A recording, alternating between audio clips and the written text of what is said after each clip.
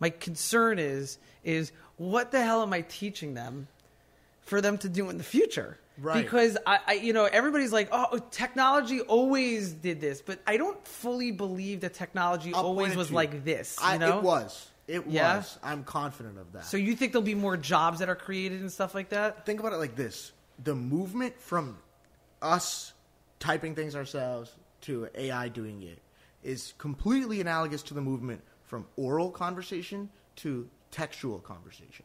So I'll give you an example of this.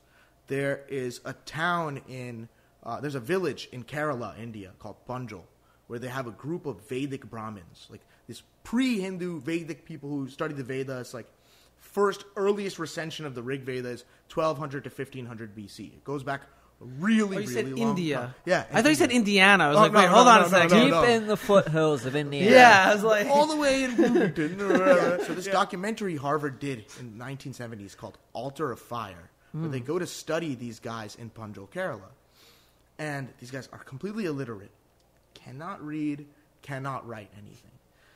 They are reciting from their oral memory the Rig Veda's rituals. So like I said, the oldest version we have is from 1200 to 1500 BC, the textual version.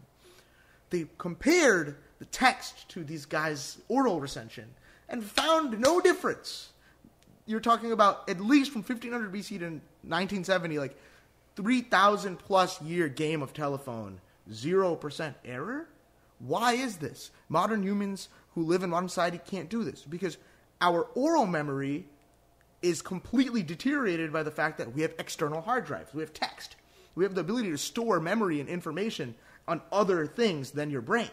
And you can just recall and pick up from your embedding of that memory and like your symbol of that memory from that. You don't remember everything you wrote down on that piece of paper, but you remember you wrote something, the general theme. You read that, then you gain that information back. These guys have everything in their head. Their overall like normal storage capacity is leagues higher than the modern human, by far.